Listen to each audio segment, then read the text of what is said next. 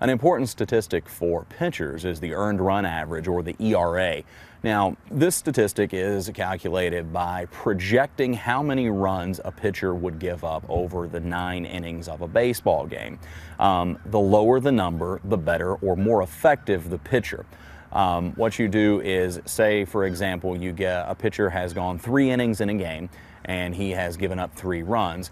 Then his earned run average for that game would be 9, because you take he went a third of the game, so you multiply the 3 runs by the third of the game, which will give you the number 9. So his ERA will be 9.00.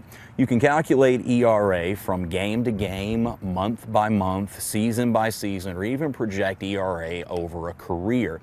And again, the higher earned run average, the worse or less effective the pitcher. Every pitcher goes through times in their career where they struggle, where they'll give up more runs than normal. But if you take over a long period of time projecting ERA, you can tell how effective a pitcher might have been. That's why it's very important that we keep accurate statistics in baseball in regards to earned run average.